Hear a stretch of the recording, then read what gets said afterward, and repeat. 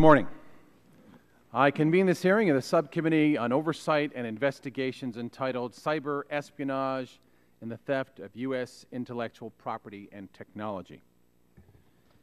In the last several months, there have been increasing reports of cyber espionage and its toll on U.S. businesses and the economy. In March, Thomas Donilon, the National Security Advisor to the President, addressed the issue of cyber espionage and the theft of U.S. intellectual property, or IP, and technology, particularly in China.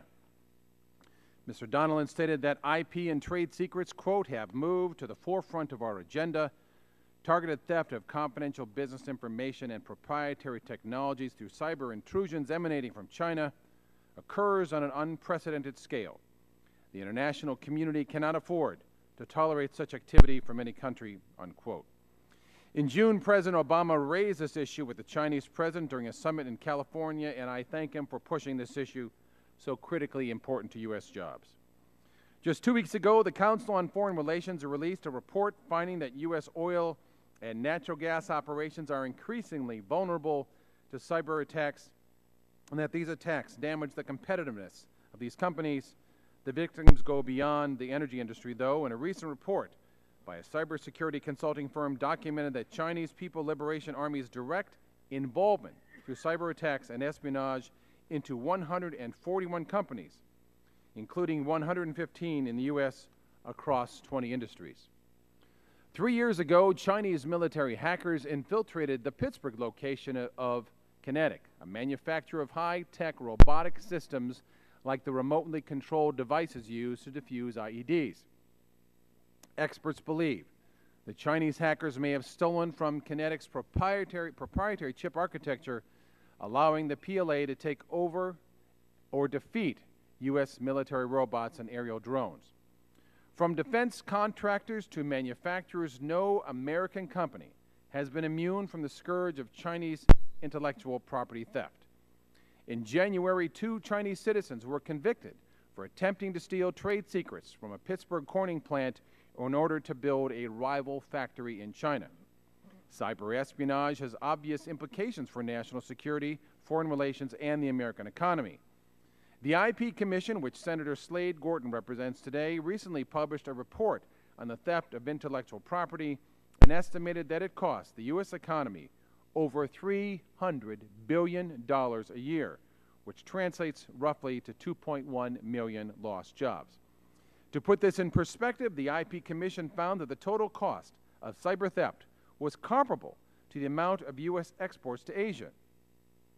General Keith Alexander, the director of the National Security Agency, called cybercrime and the resulting loss of our intellectual property and technology to our competitors, quote, the greatest transfer of wealth in U.S. history, unquote.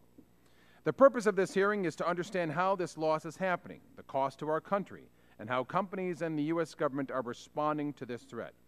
The testimony of the IP Commission and the U.S.-China Commission make clear that the People's Republic of China is the most predominant and active source of cyber espionage and attacks.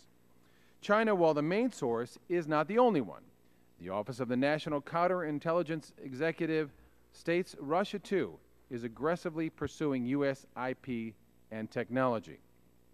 The witnesses today will explain the methods and tactics used to penetrate U.S. cyber systems and what China and other perpetrators do with the information they obtain through these attacks. Counterfeiting of U.S. products and technologies is often an unfortunate result of cyber espionage attacks.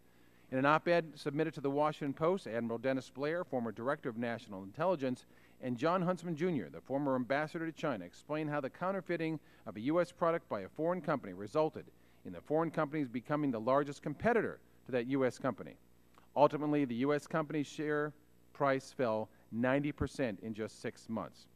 Just last month, federal prosecutors secured an indictment against Sinovel, a Chinese wind turbine company, for stealing source code for small industrial computers used in wind turbines for a U.S. business, American Semiconductor Company. The CEO of American Semiconductor remarked on the reported $1 billion loss in market value his company suffered as a result of this theft, stating, quote, if your ideas can be stolen without recourse, there is no reason to invest in innovation. There is no purpose to the American economy, unquote. So I'd like to thank the witnesses today. First, we have the Honorable Slade Gorton, the former Secretary former senator, from the state of Washington and currently a commission member of the Commission on the Theft of American Intelligence Property. Joining him is an expert on cybersecurity and Chinese foreign policy, the Honorable Larry Wurtzel, Ph.D., who is a commissioner on the U.S.-China Economic and Security Review Commission. Dr. James Lewis, Ph.D., a senior fellow and director of the Technology and Public Policy Program at the Center for Strategic International Studies. And Susan Offutt, chief economist for the Applied Research and Methods with the General Accountability Office. We invited a spokesman from the White House and the administration to join us today, but they informed the committee that they would respectfully decline its invitation. It's unfortunate that the administration wasn't able to take this opportunity to join us and testify, given the importance of this issue and the priority the administration has given it during recent talks with the Chinese president. That invitation remains open for them to meet with us. So with that, I recognize the ranking member, Ms. Schakowsky, who's now sitting in for, by designation for Ms. DeGette. You're recognized for 5 minutes. Thank you, Mr. Chairman. Before I begin, let me give a special welcome to Senator Gorton, who I understand grew up in my hometown of Evanston, Illinois, which I now have the pleasure of representing, and to welcome you and all the other witnesses here today.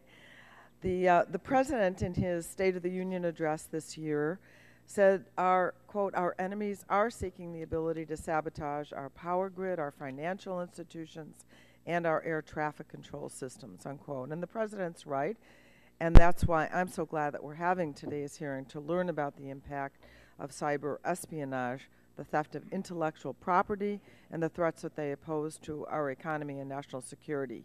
The GAO has indicated that, quote, the theft of U.S. intellectual property is growing and is heightened by the rise of digital technologies, unquote. The Obama administration has taken a leading role in the effort to root out cyber threats. The President's Cyberspace Policy Review identified and completed 10 near-term actions supporting our nation's cybersecurity strategy. The Department of Homeland Security has created a cybersecurity incident response plan. The National Institute of Standards and Technology, in 7 months, is expected to publish voluntary standards for operators of our nation's critical infrastructure that will help mitigate the risks of cyber attacks. The private sector has also taken steps independently to root out cyber threats and increase communication about best practices for combating malicious attacks. Those public and private sector efforts have strengthened America's defenses and protected our critical infrastructure and intellectual property. We know that foreign actors are seeking access to American military intelligence and corporate trade secrets. China, Russia, and other countries continue to deploy significant resources to gain sensitive proprietary information via cyber attacks. While I strongly believe we need to address cybersecurity concerns, I did vote against the Cyber Intelligence Sharing and Protection Act. I believe the bill, though improved from the last Congress, does an inadequate job of defending the privacy rights of ordinary Americans. We can't compromise our civil liberties in exchange for a strong defense against cyber attacks. We need a better balance, and I'm committed to working toward that end. We will hear today from Larry Wurtzel, am I saying that right? A member of the U.S.-China Economic and Security Review Commission that China is, and I quote, using its advanced cyber capabilities to conduct large-scale cyber espionage, and China has compromised a range of U.S. networks, including those of the Department of Defense, defense contractors, and private enterprises, unquote. Mr. Wurtzel's testimony provides examples of those intrusions, thousands of targeted attacks on DoD networks, a case where hackers gained full functional control, that's a quote, over the NASA Jet Propulsion Lab network, and Chinese cyber attacks on the major contractors for the F-35 Joint Strike Fighters. He describes a U.S. supercomputer company that was devastated when its high-tech secrets were stolen by a Chinese company, and he highlights the Night Dragon operation where multiple oil, energy, and petrochemical companies were targeted for cyber attacks that gave outside hackers access to executive accounts and highly sensitive documents for several years. Mr. Chairman, we cannot take these problems lightly. I know you don't. They cost our economy billions of dollars and place our national security at risk. And as the number of internet-connected devices and the use of cloud computing increases, The number of entry points for malicious actors to exploit will also rise. With more information and more sensitive information now stored on the web, we must sharpen our focus on cybersecurity. I hope to hear more from our witnesses today about this immense challenge and how the private sector and government entities can become more cyber resilient. And with that, I yield back, Mr. Chairman. Gentleman yields back now to the Chairman of the full committee, Mr. Upton, for 5 minutes. Well, thank you, Mr. Chairman. Today's hearing continues the Energy and Commerce Committee's oversight of cyber threats and cybersecurity. This committee has jurisdiction over a number of industries and sectors that have long been the target of cyber attacks and espionage, including the oil and gas industry, the electric utility industries, the food services and pharmaceuticals industries, information technology, telecommunications, and high-tech manufacturing. Just last May, Vice Chair Blackburn convened a full committee hearing to examine the mounting cyber threats to critical infrastructure and efforts to protect against them. Today, we're going to focus on the damage and cost to the U.S. industry when the efforts of foreign nations and hackers to steal U.S. technology and intellectual property are successful. American innovation and intellectual property are the foundations of our economy. Based on government estimates from 2010, intellectual property accounted for $5 trillion in value added to the U.S. economy, or 34% of U.S. GDP. When foreign nations are able to infiltrate networks and take our technology and proprietary business information to benefit their own companies, U.S. firms certainly lose their competitive advantage. The IP Commission, on whose behalf we welcome former Senator Slade Gordon's testimony this morning, has translated the cost of these attacks into hard numbers. As Chairman Murphy mentioned, this theft cost the U.S. over $300 billion a year, over 2 million jobs that are lost, and if our IP is being targeted, U.S. jobs are being targeted, and this has got to stop. I'm especially interested in learning more from today's witnesses about the growing threat, how the U.S. government is combating it, and what American job creators themselves can do to protect against the theft of their intellectual property. We're going to continue our efforts to protect our nation from the ever-growing cyber threat. It is an issue that commands and demands our immediate attention, and I yield the balance of my time to Ms. Blackburn. I thank the chairman. I welcome each of you, and as you can hear from the opening statements, we all agree that every single employer in this country has the potential of being harmed by cyber attacks. We realize that, and we know it is a problem that has to be addressed, and I thank Chairman Murphy for calling the hearing today. Cyber espionage, hacking, stealing trade secrets is an escalating activity, and we need to put an end to this. I also believe that in addressing our cybersecurity challenges, we need to expand the scope of our efforts to address the related issue of IP theft. As both Chairman Murphy and Upton have said, it is over $300 billion a year in what it costs our economy. And this is a cost that becomes more expensive to us every year as the problem grows. Countries like China and Russia are engaging in wholesale commercial espionage. They're intentionally taking advantage of U.S. technology and creativity for their own competitive advantages. It is an economic growth strategy for them, but it's a jobs killer, a national security threat, and a privacy nightmare for Americans. I've offered a discussion framework, the Secure IT Act, that provides our government, business community, and citizens with the tools and resources needed to protect us from those who wish us harm. It would help us respond to those who want to steal our private information. It better protects us from threats to both our government systems and to the private sector without imposing heavy-handed regulations that would fail to solve these persistent, dynamic, and constantly evolving changes that we are facing. With that, I yield the balance of my time to Dr. Burgess. I thank the gentlewoman for yielding. I'll submit my full statement for the record, but I do want to address an issue that may be a little bit outside the purview of the panelists today, but Mr. Chairman, I do hope we'll devote some time to this at some point. Individuals, of course, have limited liability. If our credit card numbers are stolen by a bad actor or a criminal, there is a limit to the amount that fraudulent transfer can be.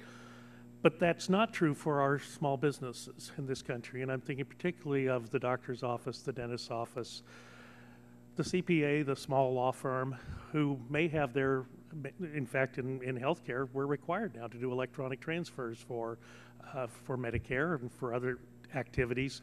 There is no limit of liability to those small practices. If their information is hacked and stolen, no, it's not going to be by a sovereign nation, it's going to be by a criminal, but nevertheless, they are hacked and the information is stolen. Sensitive patient data or customer data then is retrieved by the bad actor. I hope we will address at some point the ability to limit the liability of those small practices when in fact they are only doing what they've been required to do by the federal government and the Medicare system.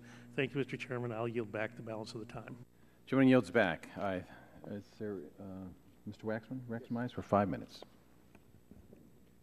Thank you very much, Mr. Chairman. I'm pleased that we're here today to discuss the problem of cyber espionage and theft of U.S. intellectual property. Cyber espionage damages our economy and places national security at risk. The threats posed by cyber espionage are growing, particularly from foreign actors. Numerous reports have noted that the Chinese government is the chief sponsor of hacking activity directed at sensitive U.S. military information and lucrative corporate trade secrets.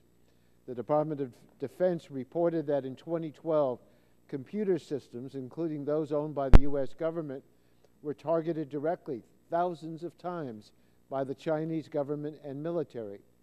The New York Times reported that more than 50 sensitive U.S. technologies and advanced weapon systems, including the Patriot missile system, have been compromised by Chinese hackers. The computer security consultant Mandiant reported over 100 instances of network intrusions affecting key industries and industry leaders located in the United States, originating from one building in Shanghai. Even an iconic American company, Coca-Cola, had key corporate documents exposed by Chinese hackers, compromising a multi-billion-dollar acquisition. Thankfully, they did not get the formula, my ad lib. The White House recognizes the seriousness of the threat and has been leading the response. Over the past 3 years, law enforcement has significantly increased against infringement that threatens our economy. Trade secret cases are up, DHS seizures of infringing imports have increased, and FBI health and safety-focused investigations are up over 300%. And in February, President Obama signed an executive order to strengthen the cybersecurity of our critical infrastructure and direct DHS to share threat information with U.S. businesses.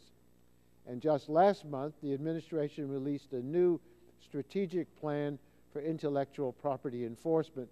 But the administration needs Congress's help, and we are not delivering.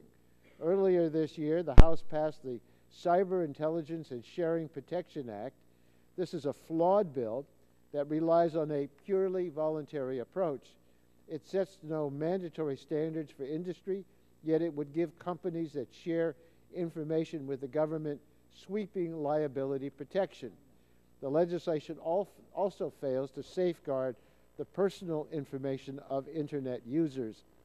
The bill is now pending in the Senate, and I hope the Senate comes up with an acceptable compromise. I want to pass a law that improves our ability to prevent cyber attacks while adequately protecting the privacy of individuals' data.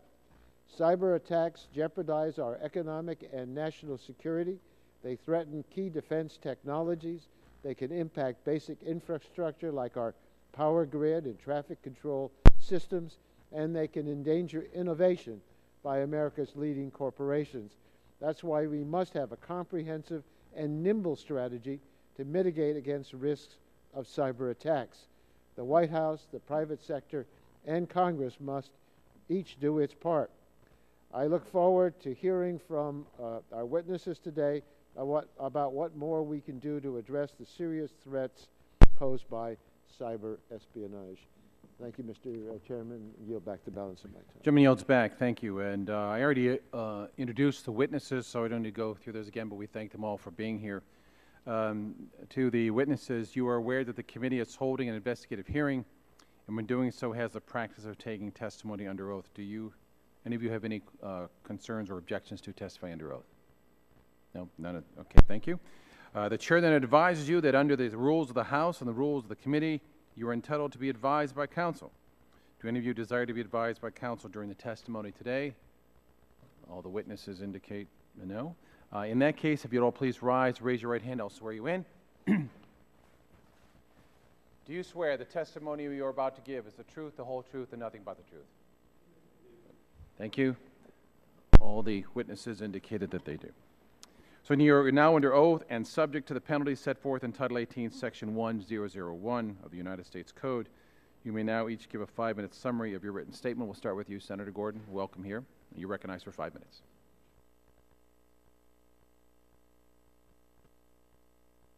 Pull it close to you. These microphones in the House are not as good as the Senate one. Representative of the city in which I grew up, I thank you for your your greetings.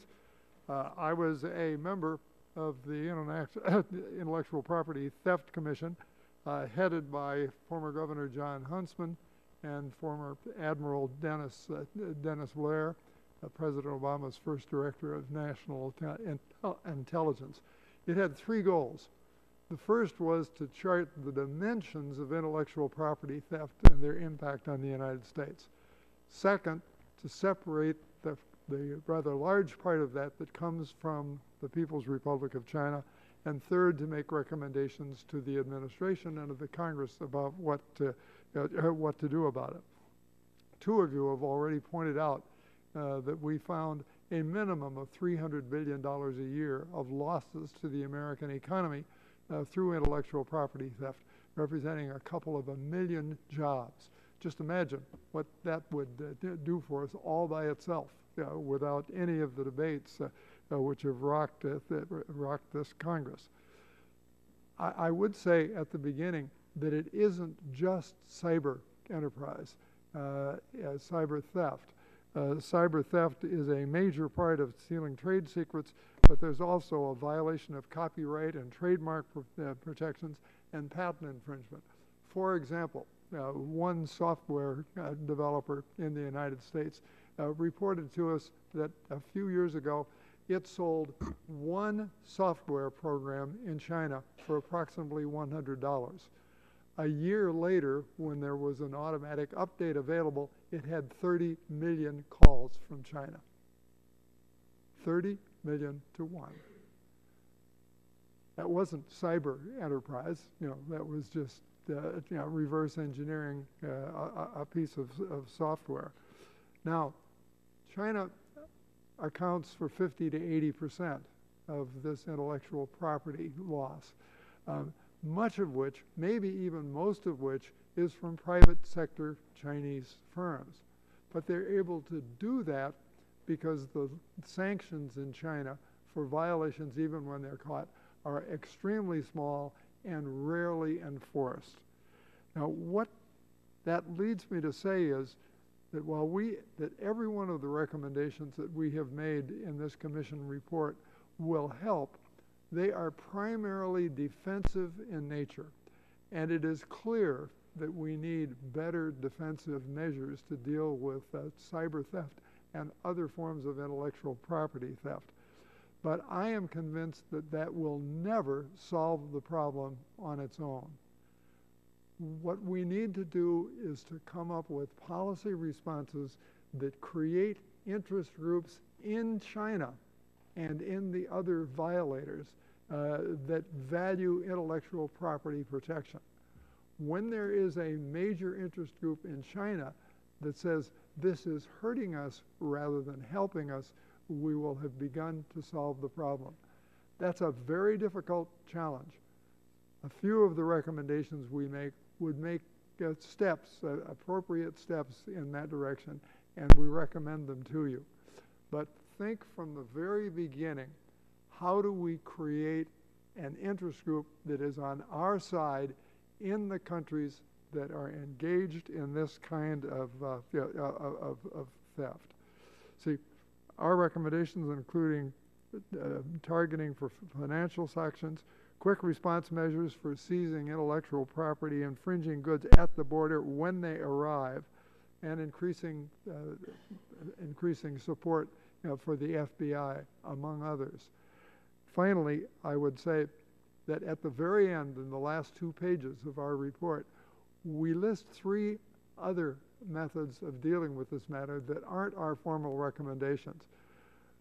They're all relatively nuclear in nature, but we commend them to your very, very careful study, because each of those carries with it the ability to create that internal group in China itself that will be on our side.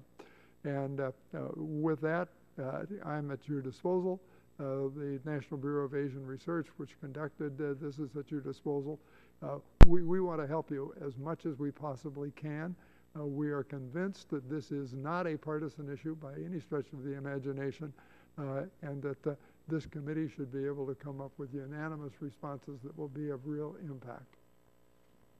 Thank you, Senator. Dr. Warsaw, you're recognized for 5 minutes. Please bring the microphone real close to your mouth so we can hear. Thank you.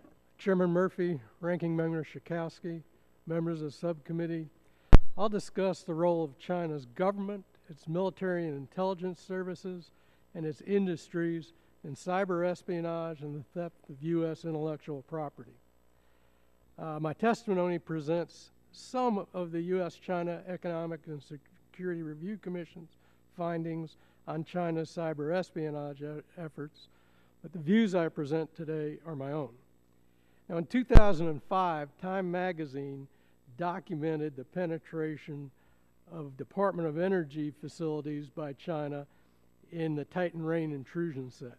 So this cyber espionage has been going on for quite some time. China is using its advanced cyber capabilities to conduct large-scale cyber espionage and has to date compromised a range of U.S. networks, including those of the Departments of Defense, State, Commerce, and Energy, defense contractors, and private enterprises. China's cyber espionage against the U.S. government and our defense industrial base poses a major threat to U.S. military operations, the security of U.S. military personnel, our critical infrastructure, and U.S. industries. China uses these intrusions to fill gaps in its own research programs, to map future targets, to gather intelligence on U.S. strategies and plans, to enable future military operations, to shorten research and development timelines for new technologies, and to identify vulnerabilities in U.S. systems. In my view, it's helpful when government and industry expose the intrusions and make the public aware of them. Businesses, unfortunately, are reluctant to do so. China's cyber espionage against U.S. commercial firms poses a significant threat to U.S. business interests and competitiveness. General Keith Alexander, director of the National Security Agency, assessed that the value of these losses is about $338 billion a year, although not all the losses are from China. That's the equivalent of the cost of 27 Gerald R. Ford-class aircraft carriers. The Chinese government, military, and intelligence agencies support these activities by providing state-owned enterprises information extracted through cyber espionage to improve their competitiveness, cut R&D timetables, and reduce costs. The strong correlation between compromised U.S. companies and those industries designated by Beijing as strategic further indicates state sponsorship, direction, and execution of Chinese cyber espionage. Such governmental support for Chinese companies enables them to outcompete U.S. companies, which do not have the advantage of leveraging government intelligence data for commercial gain. It also undermines confidence in the reliability of U.S. brands. There's an urgent need for Washington to compel Beijing to change its approach to cyberspace and deter future Chinese cyber theft. My personal view is that the president already has an effective tool in the International Emergency Economic Power Enhancement Act. He could declare that this massive cyber theft of intellectual property represents an extraordinary threat to the national security, foreign policy, and economy of the United States. Under that declaration, the President, in consultation with Congress, may investigate, regulate, and freeze transactions and assets, as well as block imports and exports in order to address the threat of cyber theft and espionage. The authority has traditionally been used to combat terrorist organizations and weapons proliferation, but there's no statutory prohibition or limitation that prevents the President from applying it to cyber espionage issues. If some version of Senate Bill 884 becomes law, it should be expanded to direct the State Department to work with and encourage allied countries to develop similar laws. I want to thank you for the opportunity to appear today, and I'm happy to respond to any questions you may have. Thank you, gentlemen. Now, Mr. Lewis, you're recognized for 5 minutes. Thank you, Chairman, and thank you for the committee's opportunity to testify. I feel right at home since I was born in Pittsburgh and lived in Evanston, so it's good to be back. I should note that one of the things I do that is lead Track 2 discussions with government agencies in China. We've had 8 meetings that have included the PLA, the Ministry of State Security, and others. So some of my testimony is based on this not public information, right? I'm going to discuss 3 issues: why China steals intellectual property, what the effects of this are in the U.S. and China, and steps we can take to remedy the problem. Cyber espionage is so pervasive that it challenges Beijing's ability to control it. Every Fortune 500 company in the U.S. has been a target of Chinese hackers, in part because American defenses are so feeble, right? China has 4 motives for cyber espionage. First, they have an overwhelming desire to catch up and perhaps surpass the West. Second, they believe that rapid economic growth is crucial for the party to maintain its control. Third, they have no tradition of protecting intellectual property. And finally, some Chinese leaders fear that their society has lost the ability to innovate, and the only way to compensate is to steal technology. China supports its strategic industries and state-owned enterprises through cyber espionage. For example, China's economic plans made clean energy technology a priority, and the next thing that happened was that clean energy companies in the US and Germany became targets. China's economic espionage activities against the US are greater than the economic espionage activities of all other countries combined. The effects, however, are not clear-cut benefits for China. China often lacks the know-how and marketing skills to turn stolen technology into competing products. A dollar stolen does not mean a dollar gained for China. This is not true for confidential business information, which a director of an allied intelligence service once described as normal business practice in China. So if you're going to negotiate, if you're going for business, they will steal your playbook. They will know your bottom line. This is immense immediate advantage. But cyber espionage also hurts China. One of their goals is to become an innovative economy. And they are unable to do this while they're dependent on espionage.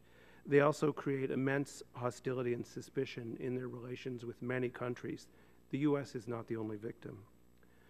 Espionage is a routine practice among great powers, and no one can object to espionage for military and political purposes. What is unacceptable is espionage for purely commercial purposes. Frustration with the lack of progress in discussions with China have led to suggestions for sanctions or retaliation.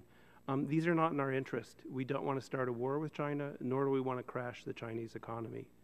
Hacking back has little real effect and runs contrary to US law and international commitments. Instead, we need a strategy with 4 elements. Sustained high-level attention. This is going to take years. This is not something we're going to fix in a couple of months. We need to create public disincentives for the Chinese hacking using Treasury, visa laws, and perhaps FBI activities, Department of Justice activities. We need closer coordination with our allies, most of whom are not on the same page as us in this matter. And finally, we need improved cyber defenses to make our companies stronger. Last month, a UN group that included the U.S. and China said that international law and the principles of state responsibility apply to cyberspace. This agreement provides a foundation for rules on hacking. The best strategy, the one that has the best chance of success, is to create with our allies global standards for responsible behavior and then press China to observe them. To use a favorite Chinese expression, we want a win-win outcome rather than a zero-sum game where only one side can win. Cyber espionage lies at the heart of the larger issue of China's integration into the international system, and at the heart of the efforts of the Chinese to modernize their economy. This is a problem that has become one of the leading issues in international relations. China's economic growth has been of immense benefit to the world, but what was tolerable when China was an emerging economy is no longer tolerable when it is the world's second largest economy. I think we are on the path to resolving this issue, but it is a path that will take many years to complete. And I thank the committee for its attention to this issue. I look forward to your questions. Thank you, Mr. Lewis. And now, Ms. Offit, am I pronouncing that correctly? Offit. Thank you. You're recognized for 5 minutes. Thank you. Mr. Chairman, Ranking Member Schakowsky, members of the subcommittee, thank you for the opportunity to share our observations on the economic effects of intellectual property theft and efforts to quantify the impacts of counterfeiting and piracy on the U.S. economy.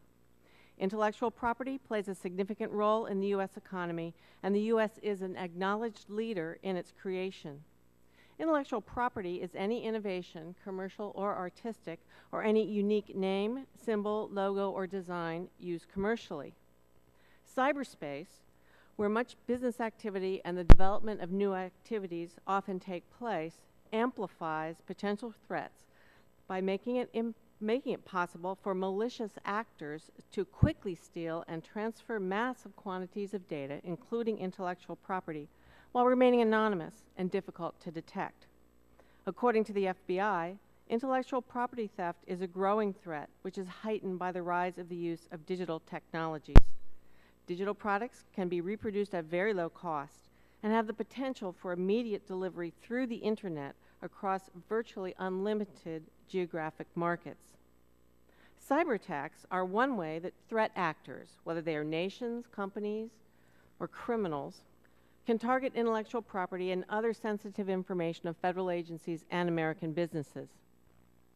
While we have not conducted an assessment of the economic impact of cyber espionage, our work examining efforts to quantify the economic impact of counterfeited and pirated goods on the U.S. economy can provide insights on estimating economic losses. Specifically, my testimony today addresses 2 topics.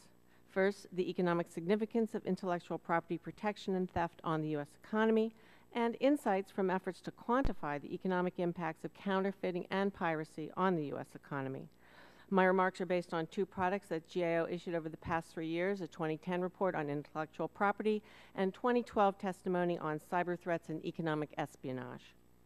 As reported in 2010, intellectual property is an important component of the U.S. economy. The U.S. economy and intellectual property-related industries contribute a significant percentage to U.S. gross domestic product. IP-related industries also pay higher wages than other industries and contribute to a higher standard of living in the United States. Ensuring the protection of intellectual property rights encourages the introduction of innovative products and creative works to the public. According to the experts we interviewed and the literature we reviewed, counterfeiting and piracy have produced a wide range of effects on consumers, industry, government, and the aggregate national economy. For example, the U.S. economy may grow more slowly because of reduced innovation and loss of trade revenue.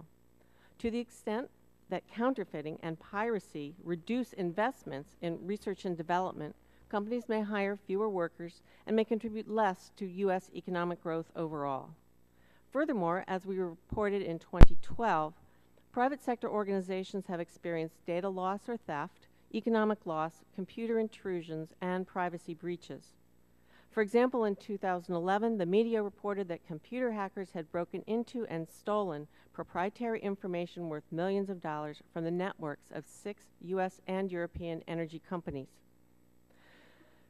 Generally, as we reported in 2010, the illicit nature of counterfeiting and piracy makes estimating the economic impact of intellectual property infringements extremely difficult. Nonetheless, research in specific industries suggests the problem is sizable, which is a particular concern as many U.S. industries are leaders in the creation of IP.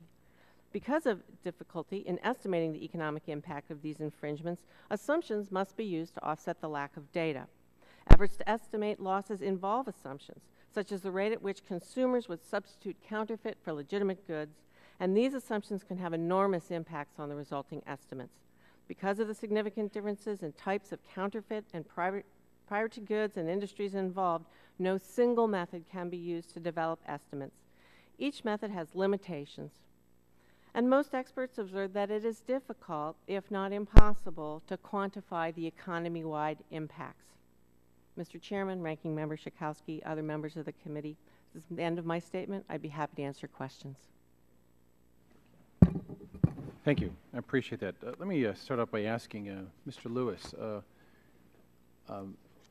if a U.S. company were to do these things to another U.S. company, hack into their computers, replicate projects, steal blueprints, et cetera, and basically make the same product, whatever it is, what kind of penalties would that U.S. company incur when they were caught, prosecuted? There are several sets of penalties. The first is, of course, it could be liable to a lawsuit. We see lawsuits over IP violations frequently, right? And if it can be proven in court, the damages can be substantial. Second, in some cases, the Economic Espionage Act can be applied to any company, U.S. or foreign, if they engage in this kind of activity. Third, there are computer security laws that if hacking occurs, the company would be liable for that if it can be proven. One of the differences between the U.S. and countries like China and Russia is we have laws and we enforce them. They either don't have laws and they certainly don't enforce them. So in the U.S., you don't see as much of this, if anything, comparable at all. In other words, there are both criminal and civil penalties available in the United States. But not ones that we can impose upon foreign nations when they do the same thing. Let me follow up. Senator Gordon and all of you, estimates show that the IP assets alone represent 75 to 80% of the S&P 500 market value.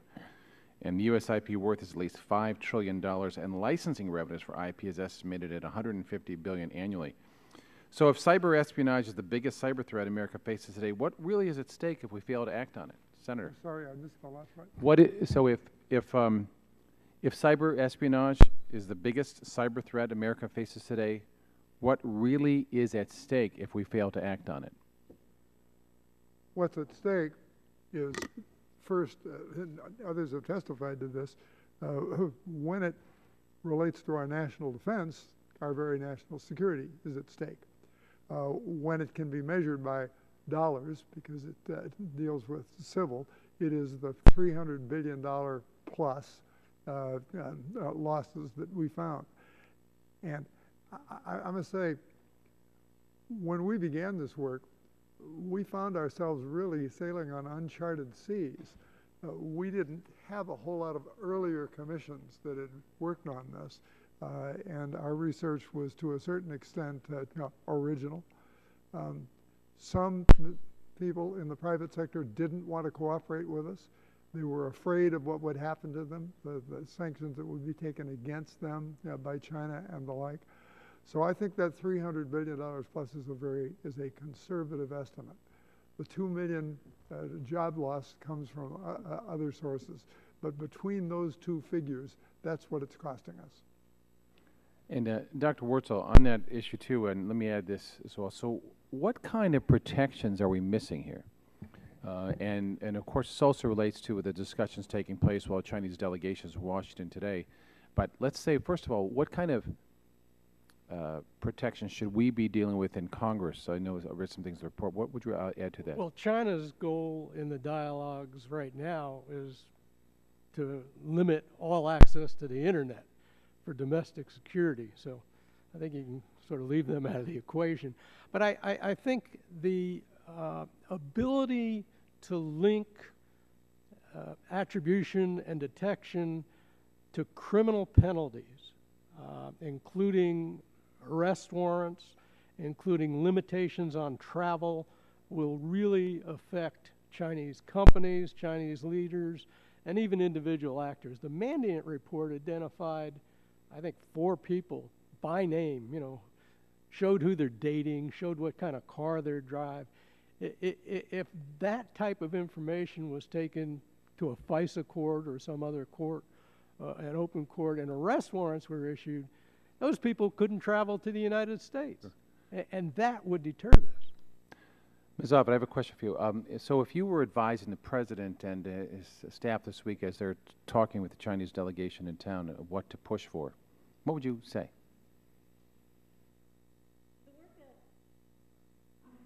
The work that GAO has done on intellectual property also involves the evaluation of cyber threats and measures that can be taken in order to combat them.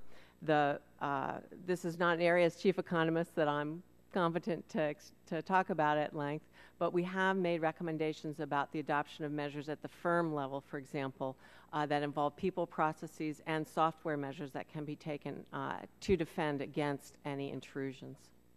Thank you. I see my time is up, so I now go to Ms. Schakowsky for 5 minutes. Thank you, Mr. Chairman. I just wanted to respond to comments that you made that the White House or the administration didn't declined to have any witness. Apparently, they suggested other administration witnesses than those who were unable because of scheduling reasons to come, and I just wanted to make that point.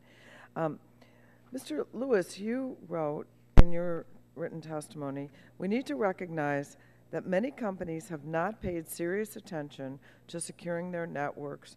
There is no obvious incentive for them to do so. How could that be? There's a lot of work on this, and what we know is that probably about 80 to 90% of the successful cyber attacks against U.S. companies only involve the most basic techniques. I used to look for Chinese super cyber warriors.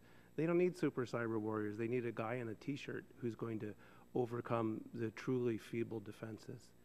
And some of it is that companies don't want to spend the money. Some of it is... Aren't all the super cyber warriors just wearing t-shirts anyway? And we have pictures of some of them, which is aid in the attribution issue. Sometimes companies spend money on the wrong stuff, and sometimes they don't want to know. It can affect their stock price. It may incur stockholder liability. So there's a whole set of incentives. It varies from sector to sector. The banks do a tremendous job, and it's interesting to note that despite the fact that the banks do a tremendous job, they were largely overcome by Iranian cyber attacks over the last 6 months. Power companies, very uneven. There's 3 power companies in the Washington area. One does a great job, one does a terrible job. You know, it varies widely. We don't have a common standard, and there isn't a business model. Now, this is beginning to change as CEOs realize the risk, but we are very far behind when it comes to corporate protection. Thank you. Dr. Wurtzel, our government as a whole relies heavily on contractors, and that's especially true in the national security realm. Large projects rely on dozens of private sector contractors, layer upon layer of subcontractors. Technology supply chains for military hardware are enormous. So how do we address the unique cybersecurity risk posed by long contracting and supply chains? Well, I think our supply chain has really big vulnerabilities, and the Commission has tried to look into this on major systems like the Osprey, the F-22, and a class of destroyers. And the Department of Defense could not go beyond the second tier in the supply chain. They don't know where this stuff is sourced from. So that's a huge problem. The companies, in my opinion, that are in the Defense Industrial Security Program are getting good support from the Defense Security Service. They get regular visits. They get support from the Defense Security Service and the FBI on their cyber protections and their defenses. And it's not a perfect program. Obviously, or we wouldn't have lost all this F-35 data. I think it's gotten a lot better. I think the FBI and the Department of Defense and the National Security Agency are doing a better job on intrusion monitoring for cleared defense contractors. Okay, let me ask you about the pipeline sector, which has been considered vulnerable to cyber attacks, and either anyone can answer that. Dr. Wurtzel or Dr. Lewis? Well, our critical infrastructure pipelines are targeted by the Chinese military in case of a conflict. And those are private companies, run by private companies for the most part. And there simply is no legislation that will require those companies to maintain a set standard of security. And I think that's a huge vulnerability that has to be addressed. You want to think about two sets of actors. The Chinese and the Russians have done the reconnaissance. They could launch attacks if we get in a war with them. But they're grown-up great powers. They're not going to just start a war for fun. On critical infrastructure, the greatest risk comes from Iran. Iran has significantly increased its capabilities, and they also are doing reconnaissance and targeting critical infrastructure, including pipelines. And so the Iranian Revolutionary Guard worries me more in this aspect than the PLA. Thank you. I yield back. Thank you. Now recognize the Vice Chair of the full committee, Ms. Blackburn, for 5 minutes. Thank you all, and your testimony is absolutely fascinating, and I appreciate your time being here. I've got a couple of questions. Hope I can get through all of them. Senator Gordon, I want to start with you. I appreciate so much what you said about having a major interest group in China that wants to join us in these efforts for IP protection and fighting the theft. I think that indigenous industry that feels as if they're worth being protected would be important. I appreciate that you have brought forward some recommendations, and I want to know if you think there is anything that ought to be the first salvo, if you will. What would be the very first step? Because we're in the tank on this. They've got a head start. This has become, as I said in my opening remarks, their economic development plan to reverse engineer and distill this IP theft.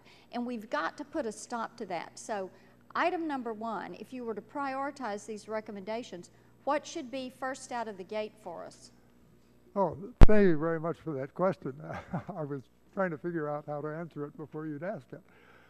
I think from the point of view of this committee, what might be the easiest and most appropriate first step would be to put one person, one office in charge. Our recommendation is that that be the Secretary of Commerce, that everything related to cybersecurity other than defense go through the Secretary of Commerce. That's where you'll begin to get control over that $300 billion and those 2 million jobs. Just even the response that you've received here today is there are all kinds of people in the administration. Who's going to come and speak for them?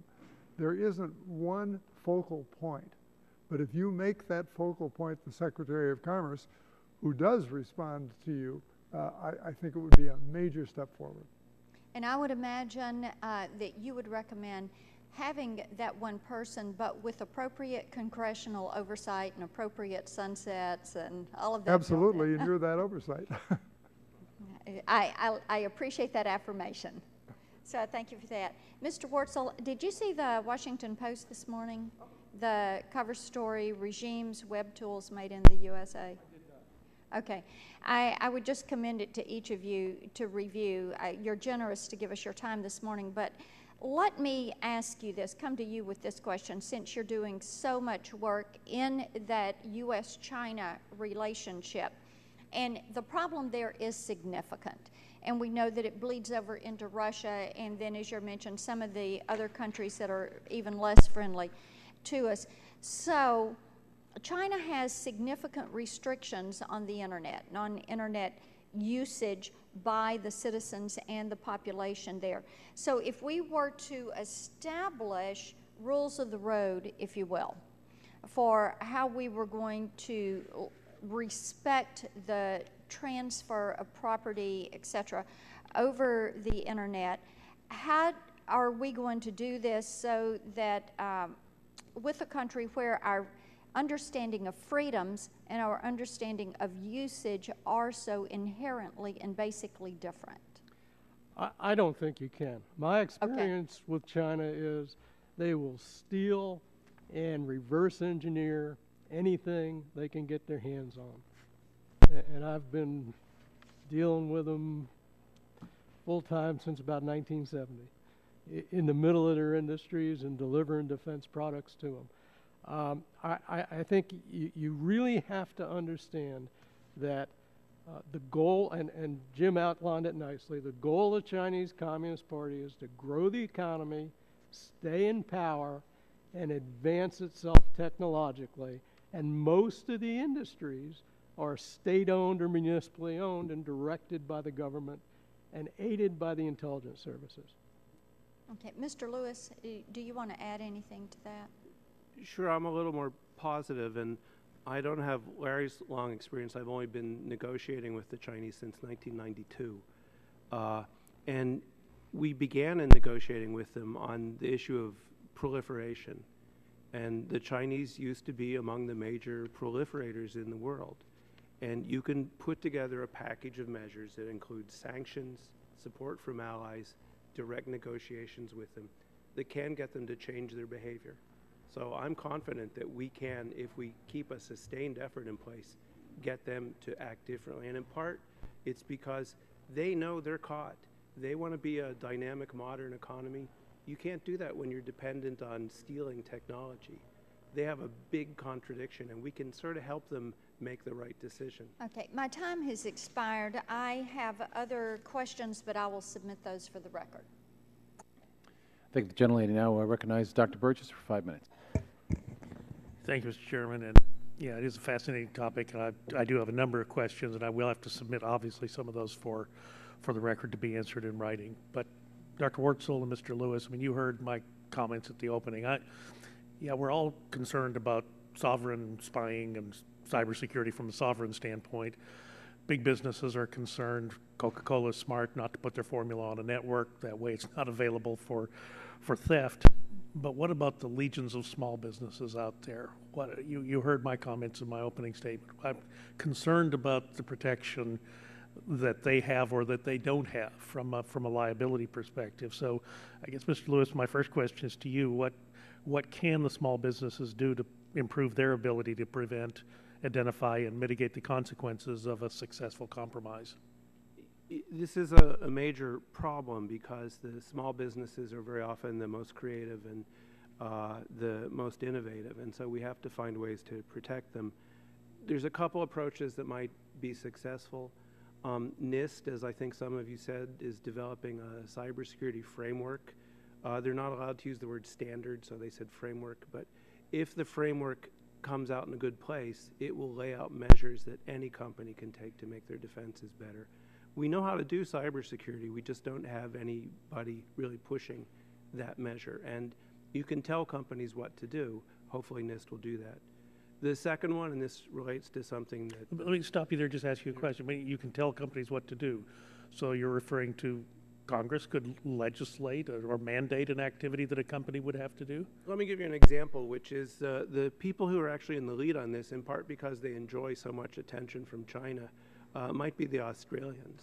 So the Australian Department of Justice, the Attorney General, came up with a set of 35 strategies developed by their signals intelligence agency and said, if you put these strategies in place, we will see a significant reduction in successful attacks. The Australians told me it was 85% reduction, and I said, I don't believe it. So they let me go and talk to some of the ministries that tried it, They told me it's 85 is wrong. It's actually higher, right? That's now mandatory for government agencies in Australia. You can do this if you're a company. It's pretty basic stuff.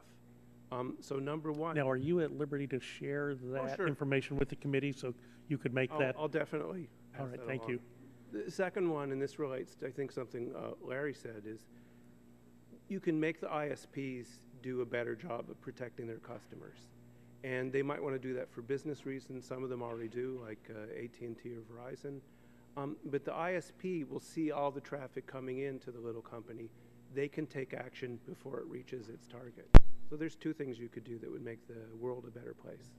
But, and again, my comments during the opening statement, I'm concerned particularly for the small physician's office, the dentist's office, where there may be significant personal data put on a network as required now for electronic billing and electronic prescribing that is now required of those offices. And yet we provide no liability protection if one of those offices is hit with an attack. It hadn't been a big story yet, but it is going to happen. We all know it's going to happen. And we had a dentist in Plano, Texas, not too far away from the district that I represent, who lost a significant amount of personal data to some type of criminal attack in the cyberspace. Look, we all know not to open the email from the Nigerian king who died and left you money in his will. But a lot of these attacks are sophisticated. Yeah, it's small potato stuff, but it's a lot of our businesses that can be affected. Dr. Wurtzel, do you have some thoughts about that? Mr. Burgess, I live in the 1st District of Virginia, Williamsburg, Mr. Whitman's district. Today, in my district, the FBI is running a big seminar for all businesses and interested people on exactly this question. So the government is doing some things. I have to say that one of the positive areas of our dealings with China is in bilateral cooperation on credit card and bank crime. So when it comes to the type of theft you're talking about, I think that between the Department of Treasury and the FBI's legal attaches, you would see some progress. And finally, can I just ask you a question on that? Because that. Pardon me? Can I ask you a question on that? Because that does come up with some of our community banks, and they're sort of like the end user. They're the target organ.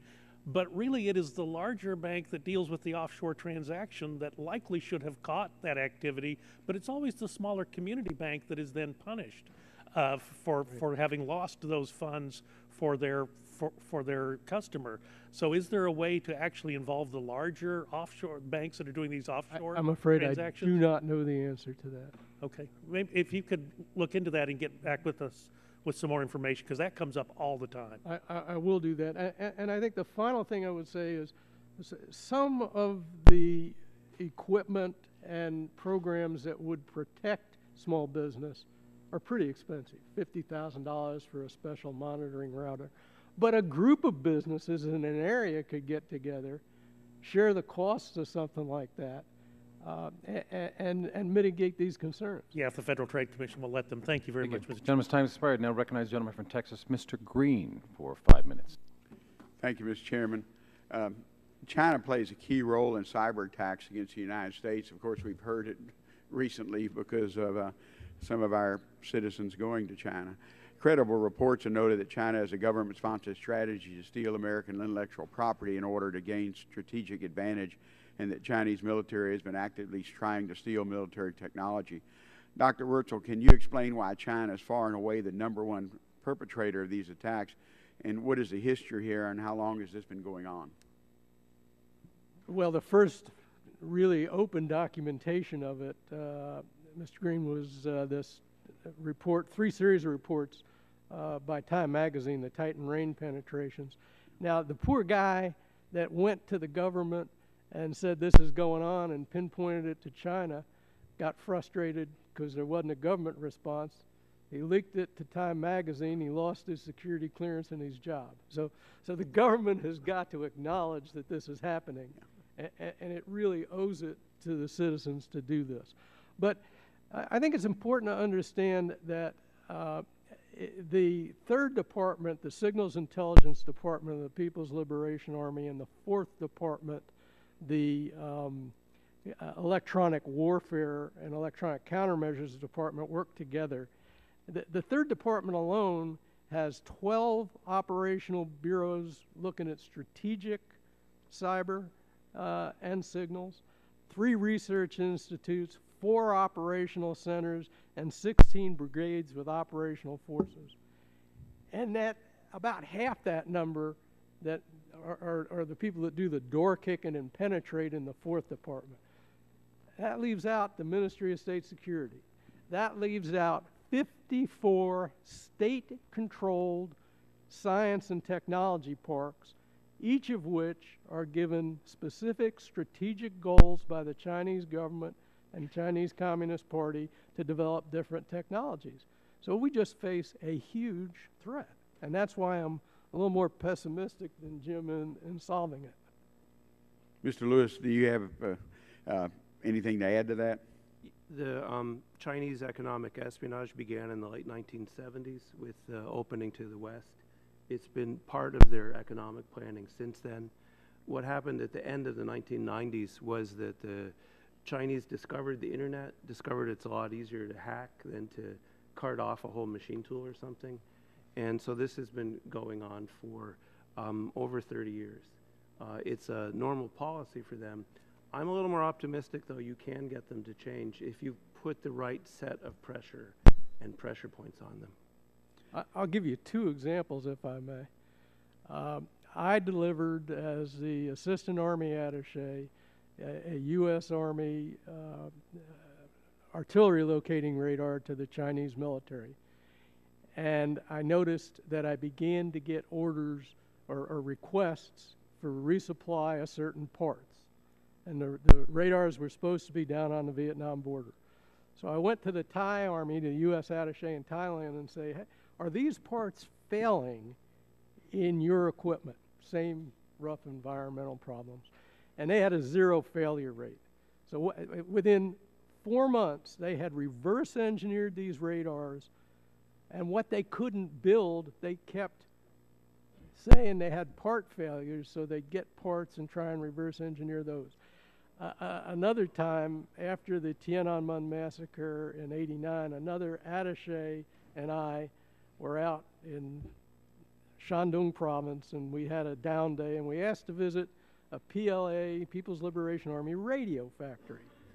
And they said, come in. Things were still pretty good shape between the U.S. military and the Chinese.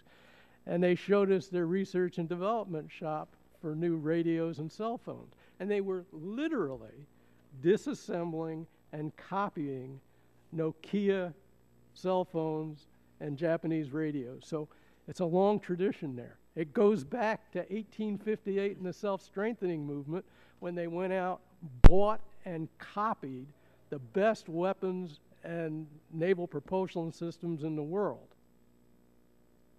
Of course, they got beaten by the Japanese in 1895, and that put an end to that.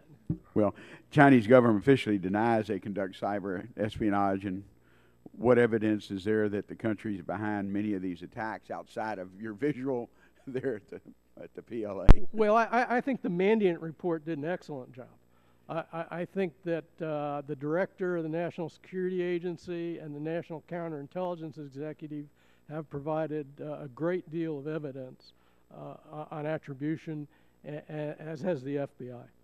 There's a classified report put out by the Director of National Intelligence that probably has not been made available to the committee. You might want to ask for it. Okay. I'll give you an example from these talks we have with the Chinese. We spent an entire day talking about economic espionage. And at the end of it, including the Economic Espionage Act, at the end of it, a PLA senior colonel said to us, look, in the U.S., military espionage is heroic and economic espionage is a crime. But in China, the line is not so clear. So one of the things we can do is make the line a little clearer to them. Thank you, Mr. Chairman. As Mr. Johnson from Ohio for 5 minutes.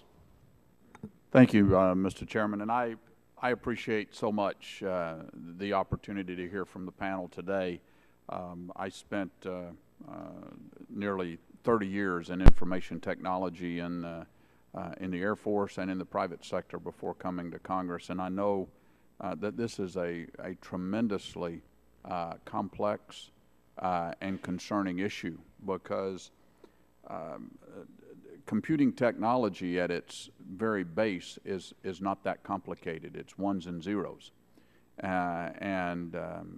For malicious nations like China and others who understand how to manipulate ones and zeros, this is not going to be an issue that we can solve today and then put it on the shelf and come back and look at it 5 years from now and upgrade it and that kind of thing. This is going to be a daily obligation to protect not only our national security, but our industries and our businesses across the country. So I'd like to ask just a few questions. Dr. Lewis, in your testimony, you stated that it would be easier for China to give up commercial espionage if the cost of penetrating business networks is increased and the returns from those penetrations are minimized. How, given the ease with which this can be done by computer practitioners, how can we increase the cost to China that will dissuade them? We can make it a little harder for them, and since you're familiar with information technology, and probably all of you have done this with consumer goods, when you buy something, the username is admin and the password is password. And what we've found repeatedly through research at both government agencies and corporations is that people forget to change, right? So they leave the password as password. Mm-hmm. And you know what? It doesn't take a mastermind to hack into a system if the password is password. There are other things you can do.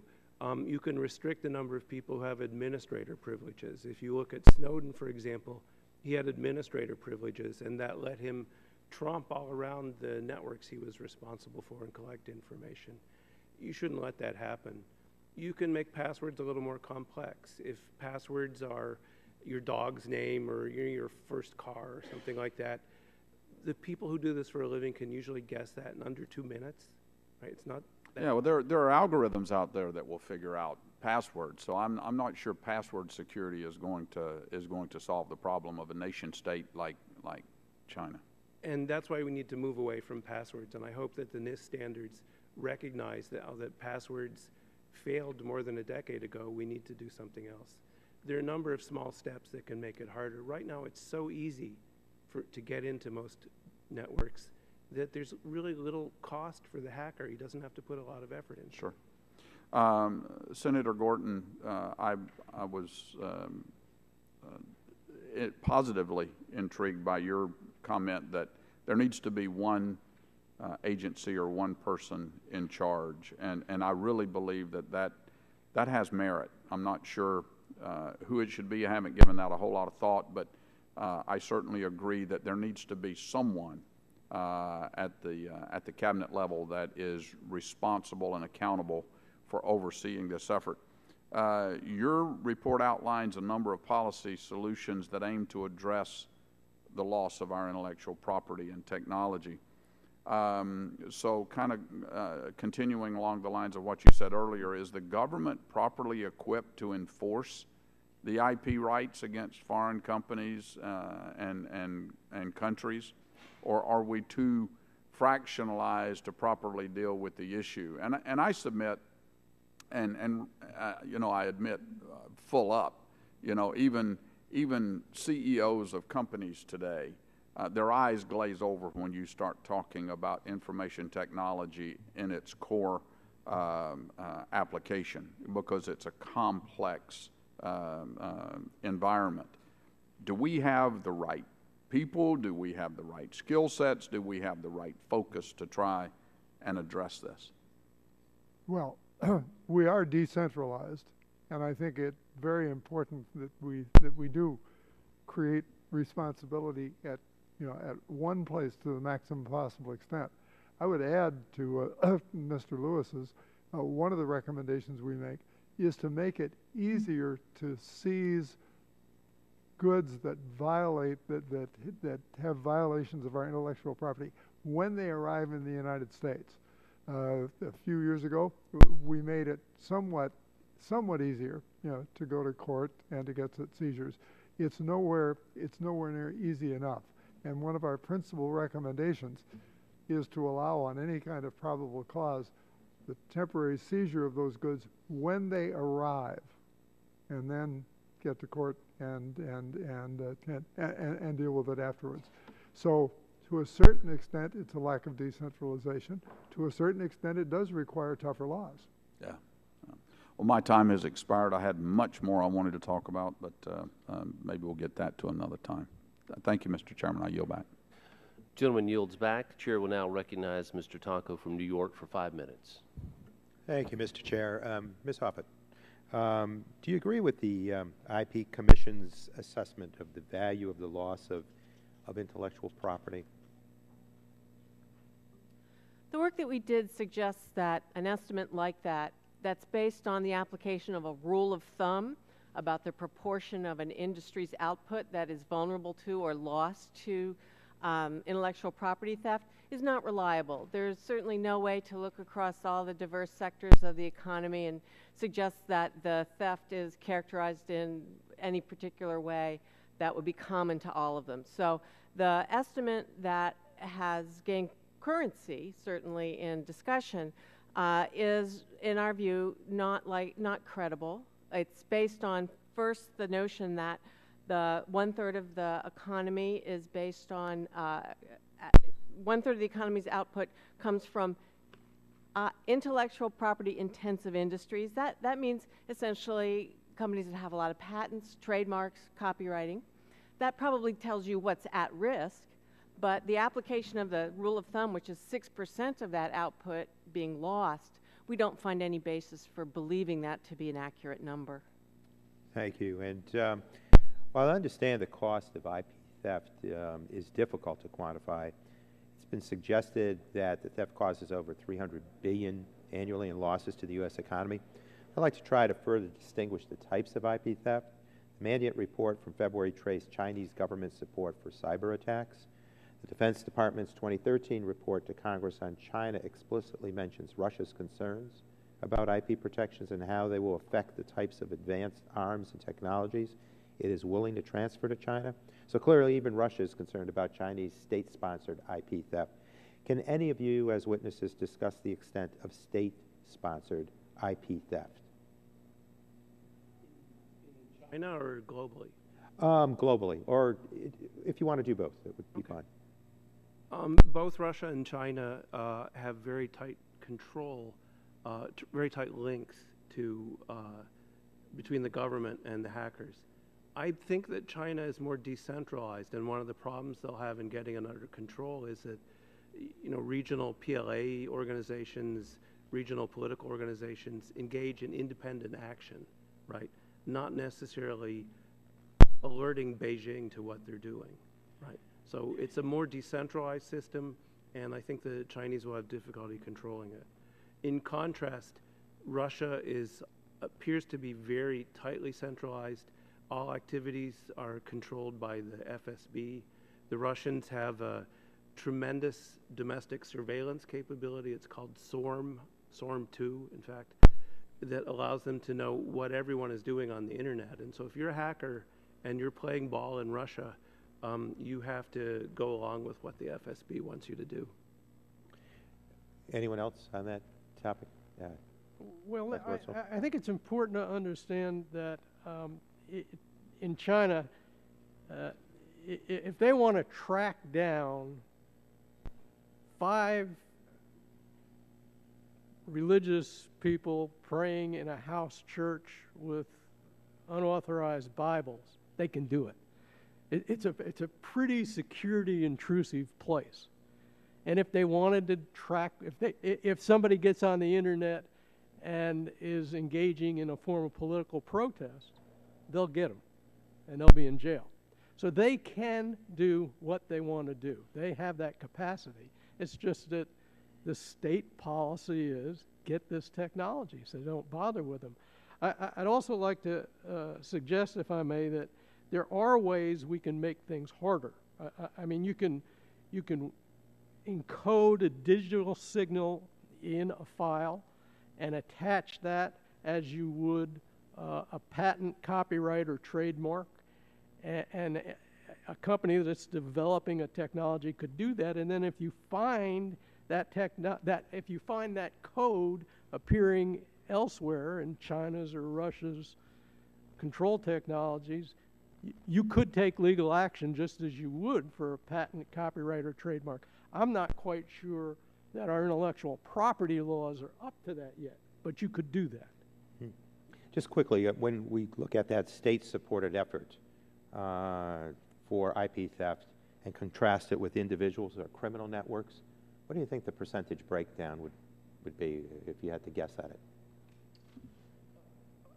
In Russia and China, I don't think there are any independent actors. I think that the degree of control that the government agencies exercise it's not like they're telling them this is what you have to do, but the criminals are appendages of the state, or they're tolerated by the state. And in some cases, they're directed by the state. So it's a different system over there. And I think that the degree of independent action is very, very limited. In India, you might find a good deal of independent action. Okay. Thank you, Senator. With that, I yield back, Mr. Chair. Gentleman yields back. I'll now recognize myself for 5 minutes of questions. And Senator Gordon, I'd like to follow up on your idea of what would be best is if you had one person who was responsible for overseeing all this, and I know that's others have discussed that, and I would also like to ask, are you know, Victoria Espinel is the U.S. Intellectual Property Enforcement Coordinator, approved by the U.S. Senate in 2009, and charged the Obama administration's overall strategy for enforcement of intellectual property rights. Is that someone that you think would be helpful? She was invited and declined our invitation to attend today, but is that what you and Mr. Lewis and others have in mind? I'd like to know what you would have said. Yeah. Same here.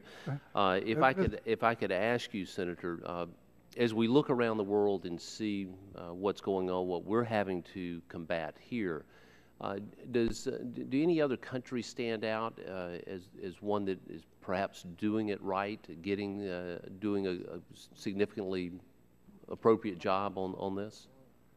I don't think so, but that wasn't something that was a central point of our investigation. Okay. We were interested in what we did here. And Mr. Chairman, may I apologize? I didn't realize it was going to last so long. I have a noon date over in the on the Senate side, and I'm going to have to leave now. And we thank you for your time, and we certainly excuse you in light of that. And I thank you. This is a vitally important mission on your part, and to take real action to protect our intellectual property will be a great service to the country. And if anyone has any additional questions after your departure, Yes, we'll see that they're submitted to you in writing. Thank you very much, Senator, for your time. If I may ask you, Dr. Lewis, in your testimony, you stated it would be easier for China to give up commercial espionage if the cost of penetrating business networks is increased and the returns from those penetrations are minimized. And I know we've discussed that some, but would you give us some examples or how you think we can increase the cost to China from commercial espionage? Sure, and just to briefly respond to your question to Senator Gordon, the UK, France, and Russia all have pretty effective programs in place. They're not watertight, but they're further along than we are. And some of it's different constitutional arrangements. The Australians have made some progress. If it's any consolation, people who are doing a worse job than us are the Chinese. So they're in terrible shape when it comes to defense. And they remind me of that all the time. I think what we need to do is, it's not enough of a consolation, but it's better than nothing, right? We need to find ways to get companies to harden their networks. And that involves identifying practices that would make the networks more difficult to penetrate and control. There are an identified set of practices. Hopefully NIST will encapsulate them. We need to think about better ways to share threat information. I know CISPA has attracted mixed reviews, the Cybersecurity Information Sharing Protection Act. We need some vehicle to let companies and government share information better on threats. That can be relatively effective. Finally, I'm a little surprised to hear Commerce held up as the place you'd want to coordinate. We do have a coordinator in the White House. He's doing a pretty good job. But the place where we have not done enough as a nation is thinking about the role of the Department of Defense in defending our networks. And it's a bit of a sensitive topic at this time. You know, it's not the exact moment to come up and say we should give NSA a little more responsibility, but they do have capabilities that we're not taking full advantage of. At this time, I will yield back and recognize the gentleman from Texas, Mr. Olson, for 5 minutes of questions.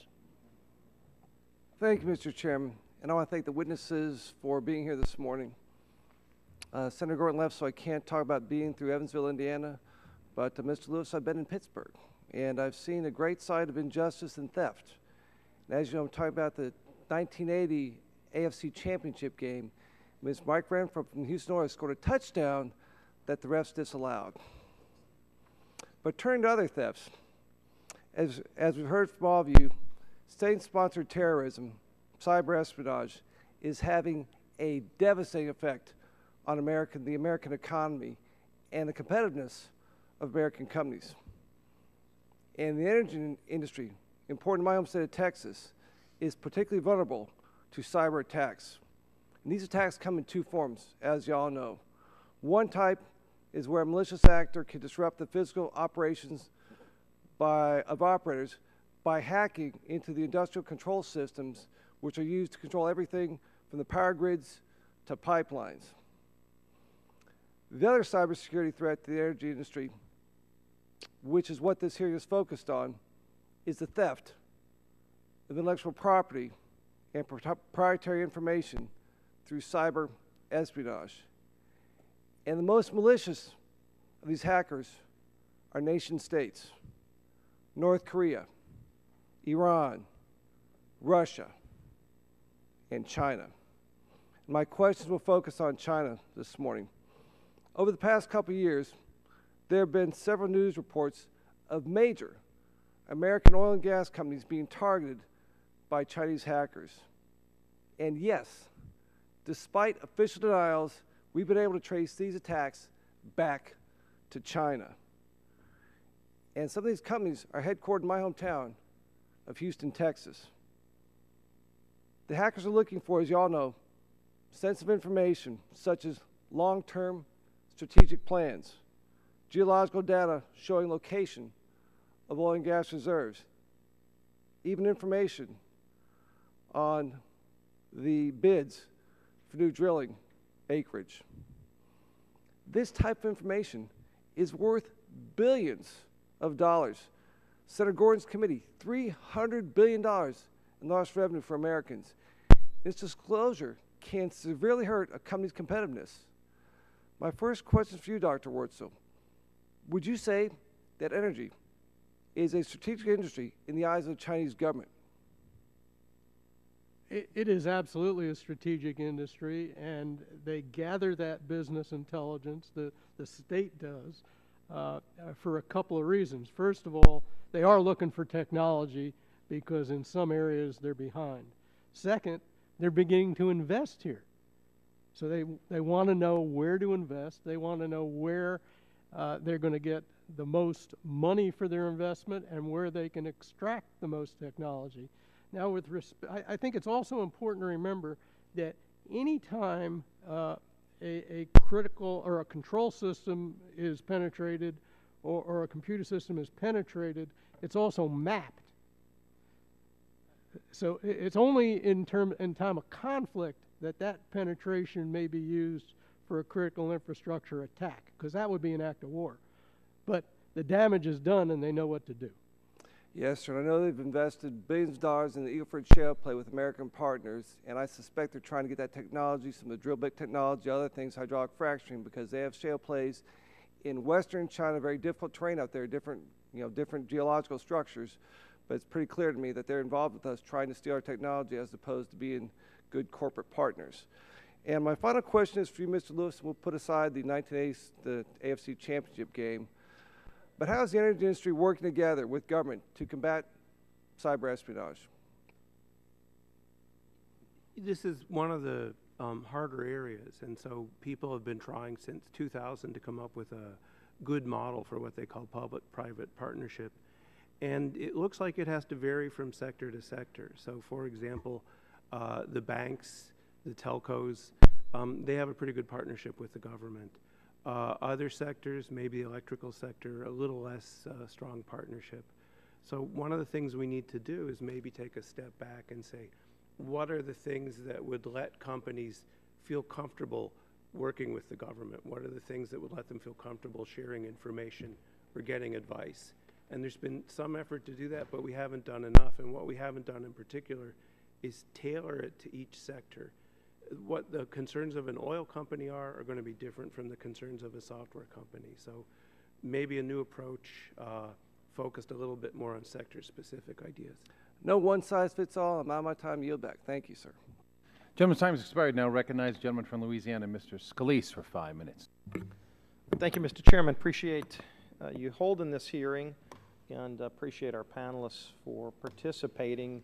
I know our committee has delved into this on a number of different fronts. There's been a lot of attempts over the last few years to try to move legislation through Congress to address this in different ways, and it's a serious problem. I know a few of you have pointed out the economic impact. There have been a lot of independent studies. Of course, the IP Commission report that Senator Gordon was part of and really helped lead estimates about $300 billion a year lost in our economy and over 2 million jobs. And when you go out to places like Silicon Valley, which, you know, for the tough economic times we have right now, there are a lot of industries that are struggling, but one of the few areas that's a bright spot is the technology industry, and in large parts because so much of that intellectual property is created and is then innovated here in the United States, and it's being stolen. It's being stolen by countries like China. We know about it. We sometimes can stop it and often can't, and yet it has a major impact on the economy, but it's kind of lost in the shadows because it's not always quantifiable. I want to ask you, Ms. Hufford, you talked a little bit about this. Is there a better way to gather data, a better way to know if that $300 billion number per year is right? Is it way too low? You know, is there a better way to find out just what is being stolen and how it impacts our economy? Well, I think the approach is necessarily at the sector or the firm level. I mean, that's the way we would aggregate to a number that told us something meaningful about the extent of both what's at risk, what has been compromised, and then how it's been used to affect firm sales or consumer purchases. And that is quite data and labor intensive, but presumably some of those data may come as we intensify efforts to actually impose protection, although it will probably always be the case that firms will be reluctant to divulge everything about compromise of their systems for competitive reasons primarily. Do you think the criminal enforcement is adequate? Do you think our federal agencies that are tasked with enforcing this theft, are they doing enough? Does more need to be done? Is it that the law doesn't give them the kind of ability they need to go after the actors that are out there stealing all of this property? I defer to Mr. Lewis on that question. Let Mr. Lewis, you can let me give you an example that was startling even to me. I was at a meeting recently with some FBI representatives from a major city, not in a state from any of you, I'm happy to say. And they told me they won't take a case of cybercrime if the loss was less than $100 million. And what agency said this? The FBI. Why is that? Because there's just so many that they can't do them all. And so we have a real problem here. The issue is not in the United States. If you commit a crime through hacking in the United States, you will go to jail. The FBI is tremendously effective. If you commit a crime in Western Europe or in Japan or Australia, you will go to jail. The countries that observe the law do a good job. And so what we've seen is the hackers have moved, or the ones who've survived, live in countries that either support this or don't have the good rule of law. So Brazil, Nigeria, you know about them, Russia and China, they encourage them. That's our fundamental problem, is if we could let the FBI off the leash, if they could get cooperation from these countries, this problem would be much more manageable. But you have places that don't find it interesting to cooperate. And I'll stick with you on this one, Dr. Lewis. We do hear from companies that say that there's a reluctance to share information with the federal government, you know, in some cases where that information can be helpful in deterring this theft or kind of better protecting against it. What do you see as maybe an impediment, or what things can be done to better improve that ability to hopefully lead to a better process that stops some of this theft from occurring in the first place? That's one of the subjects of debate now, but you probably need a better liability protection for the companies, and you probably need some guarantee that if you give information to the government, it won't go to every agency under the sun. You need some sort of limitation on it. And those are the two key areas there. Antitrust comes up as a problem as well. If companies share information, they might run afoul of antitrust. So liability, antitrust, and data security are the three. I don't know, those things are things we're struggling with here too. So I appreciate that. Thank you, Mr. Chairman. I yield back the balance of my time. I think the gentleman yield back. I also thank all of our panelists and thank the members. That what we've heard today is startling and enlightening on this issue that has a huge impact upon our national security, but also our jobs. And at a time where we all want to see more Americans going to work, it is sad that this state of affairs exists, but we thank the information the panel has given us today. I also want to ask for unanimous consent to enter into the record a letter from the Cyber Secure America Coalition on today's hearing. I understand the minority has had a chance to review this letter and does not object, so hearing no objections, so ordered. And I ask unanimous consent that the written opening statements of other members be introduced into the record, so without objection the documents will be entered into the record. So in conclusion, again, I thank the witnesses and members that participated in today's hearing. I remind members that they have 10 business days to submit questions for the record, and I ask that the witnesses all agree to respond to the questions. That concludes our hearing today. Thank you.